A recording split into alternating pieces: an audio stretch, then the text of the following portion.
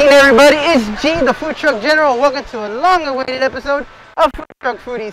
So today, there's only one place we could go to get the show started again, and that's at Streetfare. So I hope you guys are hungry because we're about to put some balls in your mouth today. Tasty balls, that is. So come join me and Dom as we go one-on-one with some of these balls.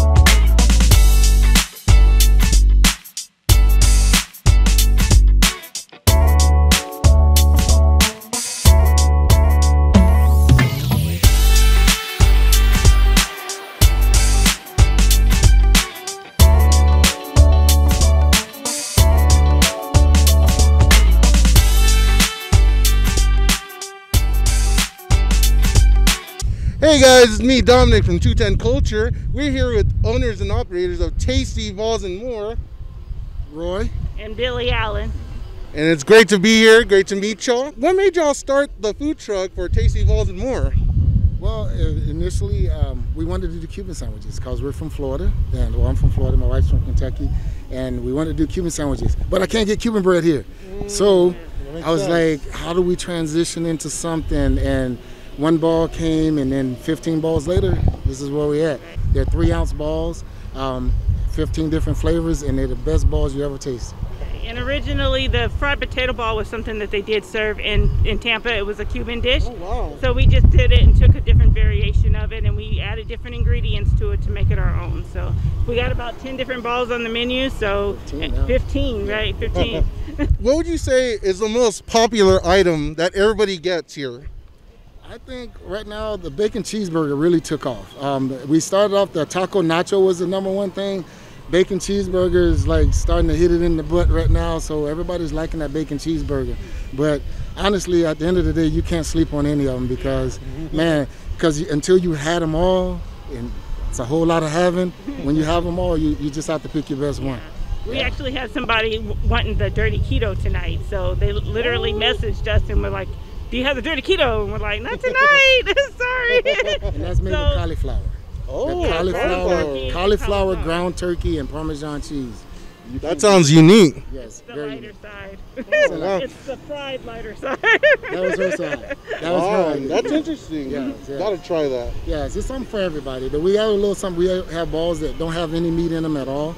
Like a vegan choice? Yeah, so somebody wants that. Now, we don't do gluten-free.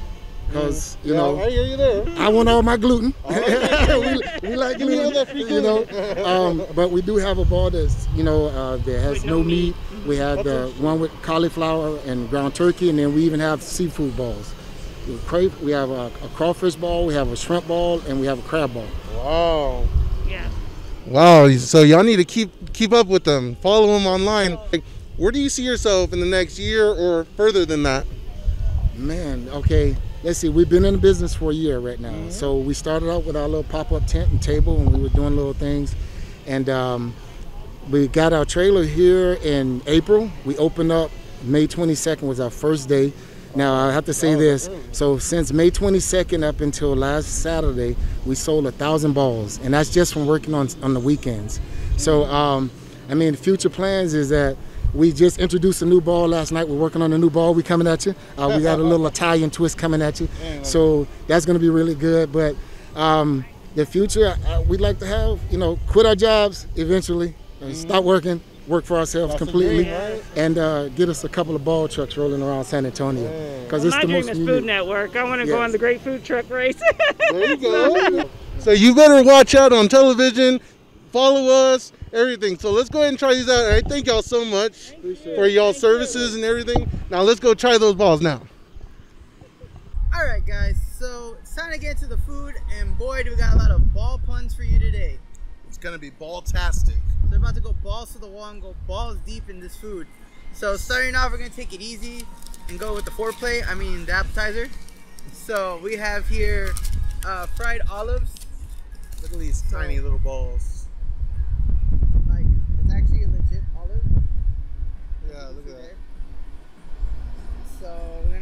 out and see what they taste like. Cheers. Cheers. Quarantine cheers. Interesting. I like it. I'll fuck with it. Not bad. So, what we got next? We got spicy cheesy balls. Ooh. Oh, that looks great. All Look that at that. cheese inside. Tomato, look like. Some pico. So this is a spicy version. They do have a non-spicy version for those who don't like it hot. So here we go. It's like that pimento cheese in the ball, but there's some, I guess, like chicken. Chicken, yeah, a little bit of chicken. So it has a little bit of meat in there. Kind of balance it off. The crackers are a good little. Yeah, like if you don't want to eat it all at once, you can use the crackers to scoop it out of it. It's really good. The big boys. So we're gonna start first with the Cajun balls. Oh my god.